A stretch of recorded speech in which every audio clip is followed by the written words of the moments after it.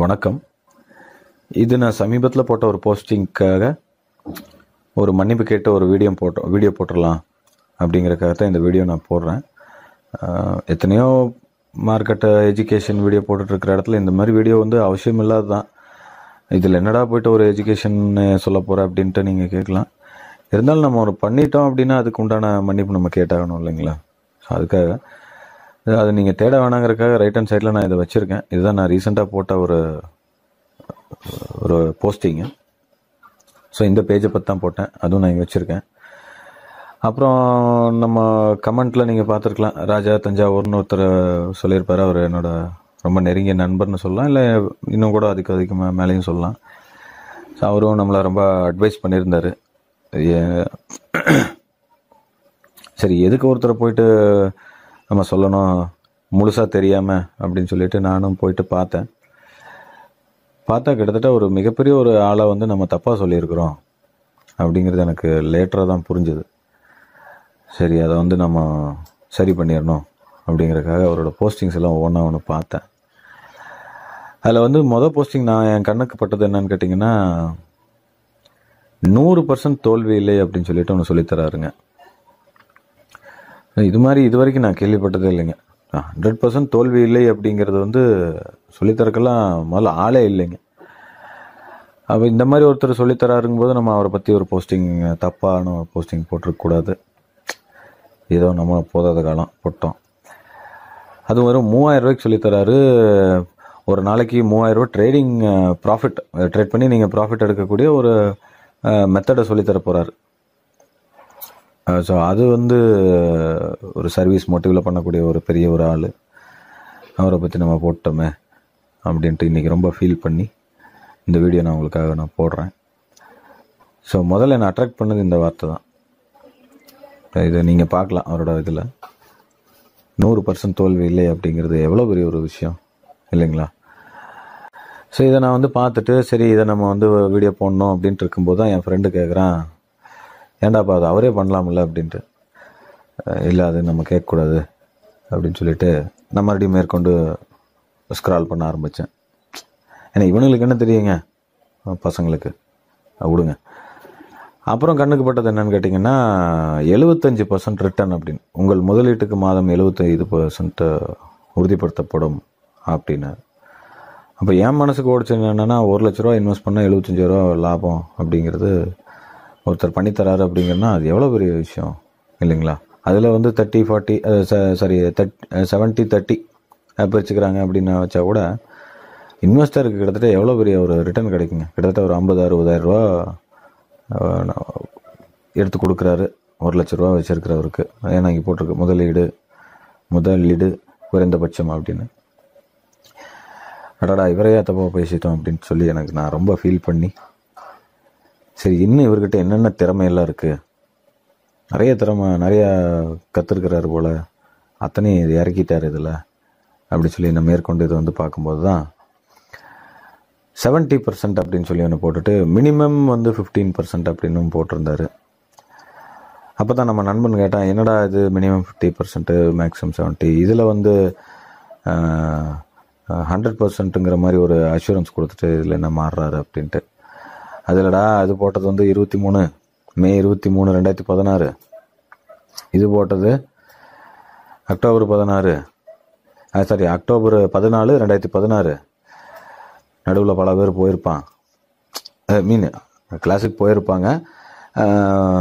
அவர் பிஸியாக இருப்பார், அதனால ட்ரேடெல்லாம் எடுக்க முடியாது, இந்த அளவுக்கு பண்ண முடியாது. ஏன்னா அக்கௌண்ட் நிறையா இருக்கும்போது இந்த மாதிரி தான் மினிமம் தான் சொல்லுவாங்க. அது ஒரு அனலிஸ்ட்டுக்கு உண்டான ஒரு இதுரா அப்படி சொல்லி அவனை பொறுமையாரு அப்படின்னு சொல்லி நான் உட்கார வச்சேன். ஸோ இந்த மாதிரி ஒரு இதையும் பார்த்துட்டு, அடடா தப்பு பண்ணிட்டோமேடா, இந்த போஸ்டிங் அது எப்படா டெலீட் பண்ணுறது அப்படின்னு இங்கனக்குள்ளே ஆப்ஷனை தேடிட்டுருக்கேன், கிடைக்கல. பண்ணிடுறேங்க, இந்த வீடியோவும் போட்டுட்டு உங்களுக்கு காமிச்சிட்டு அப்புறம் பண்ணிக்கலாம் அப்படின்ட்டு தான் விட்டுட்டேன். அப்புறம் இது கிளாஸுக்கு வந்த ஒரு இதுங்க, இது நீங்களும் பார்த்துருக்கலாம். சரி என்னடா இது அப்படின்னு சொல்லிட்டு பார்த்தா, இத்தனை 4-7 பேர் வந்திருக்கிற ஒரு கிளாஸில் பார்த்தா ஒரே ஒரு லைக் தான் இருக்குது.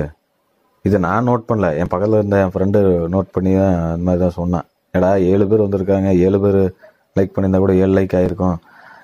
என்னடா ஒன்று தான் வந்திருக்குன்னு. இல்லைடா ஒன்று அவரு, இவங்கெல்லாம் கிளாஸுக்கு அப்புறம் யாரும் இல்லை அப்படின்னா அவன் ஷாக் ஆகிட்டான். இல்லை நீங்களும் ஷாக் ஆகணும். அவங்க இல்லைன்னா அவங்க லோக்கல் இல்லைங்க, அவங்க வெளியூர் போயிட்டாங்க. அது மீன்ஸ் வெளிநாடு போயிட்டாங்க. ஏன்னா ஒரே ப்ராஃபிட்டு டெய்லி 3000 4000ங்கிறது அது வச்சுட்டு நம்ம மாதம் கிட்டத்தட்ட உங்களுக்கு என்னாச்சு யோசிச்சு பாருங்கள், 60 70,000 80,000ங்கிறது மாதிரி ரேஞ்சு பிச்சுட்டு போயிடும். அதை வச்சுட்டு எவனுங்க இங்கே இருக்கிறது நம்ம ஊருக்குள்ளே.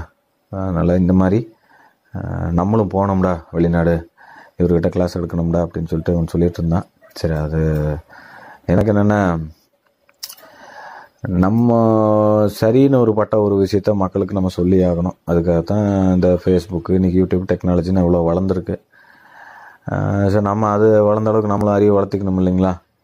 அதனால் இந்த மாதிரி ஒரு நல்லவங்க ஊருக்குள்ளே இருக்கும்போது அதை உங்களுக்கு நான் சொல்லி ஆகணும். கட்டாயம் இல்லை, இருந்தாலும் சொல்லணும் இல்லைங்களா. ஏன்னா ட்ரேடிங்கில் ஒரு கேப் கிடைக்கும்போது நம்மளால் முடிஞ்ச ஒரு 4 விஷயத்த சொல்லணும் இல்லைங்களா. ஏன்னா இந்த இந்த இந்த வார்த்தை தான் பார்த்தீங்களா, இங்கே பார்ப்பீங்க. ஸோ 100% தோல்வி இல்லை. அப்படியே நீங்கள் இங்கே வந்தீங்கன்னா வருங்க 70% 75%, பாவம் அவரே குழம்பிட்டார், 70% வச்சுங்க. ஸோ இது ரெண்டையும் மேட்ச் பண்ணுங்கள். அதாவது நீங்கள் 1 லட்ச ரூபா போட்டிங்கன்னா முதல்ல அந்த 1 லட்ச ரூபா குறையாது. அது பிச்சுக்குச்சுன்னா உங்களுக்கு 75,000 ரூபா கிடைக்கும் அப்படிங்கிறத ரொம்ப தெளிவாக சொல்லியிருக்கிறாரு.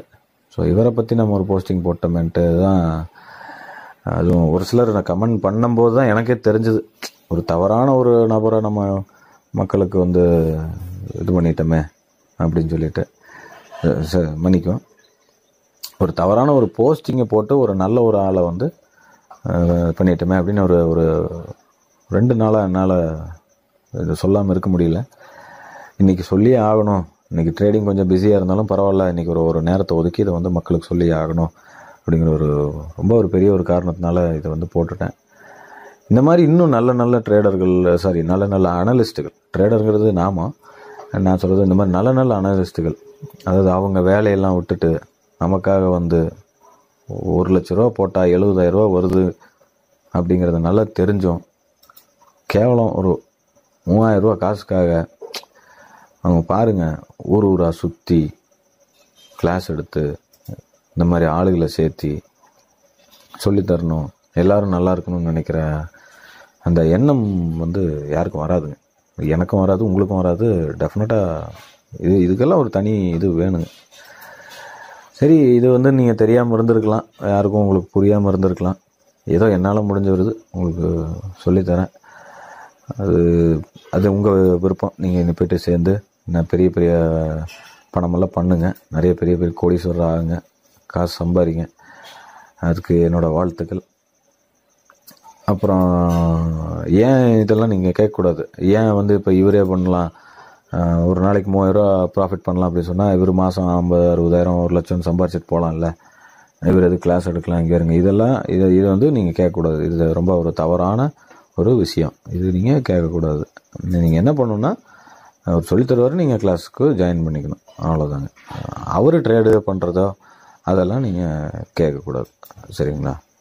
ட்ரேடர் அப்படின்னா நீங்கள் கிளாஸுக்கு போகணும், அது ஒன்று பார்த்துக்குங்க. இந்த இமேஜ் நான் எடுத்தேன். இது எதுக்குன்னா, commodity market as a big relationship with this அப்படின்னு சொல்லி ஒரு இமேஜ் மட்டும் போட்டிருந்தாரு. ஓகே, இது என்ன அப்படின்னு சொல்லி பார்த்தீங்க அப்படின்னு சொன்னால், இது ட்ரேடருக்கு, ஒரு சிலர் ட்ரேடர்களுக்கு எக்ஸ்பீரியன்ஸான ஆளுகளுக்கு புரிஞ்சிருக்கும். பட் சப் ப்ரோக்கிங் வச்சுருக்கிற நிறைய பேர்த்துக்கு இது என்னென்னு புரிஞ்சிருக்கும். ஸோ நல்லது, புரிஞ்சிருந்தா நல்லது, புரியலன்னா கேளுங்க. அதுக்கு நான் தனியாக நான் ஒரு வீடியோ போட்டு நான் சொல்கிறேன். ஸோ ரொம்ப நன்றி இவ்வளோ நேரம் என்னோடய வீடியோ நீங்கள் பொறுமையாக கேட்டதுக்கு. ஏன்னா இதில் ஒரு விஷயம் இல்லை அப்படிங்கிறது ஒன்று இருந்தாலும், ஒரு சாதாரண ஒரு மன்னிப்பு கேட்கக்கூடிய ஒரு வீடியோ, அதையும் நான் இவ்வளோ நேரம் போட்டிருக்கேன். அதையும் நீங்கள் பொறுமையாக ஒரு 10 நிமிஷம் உட்காந்து ஸ்பெண்ட் பண்ணி கேட்டதுக்காக உங்கள் அனைவருக்கும் நன்றிகள். வணக்கம்.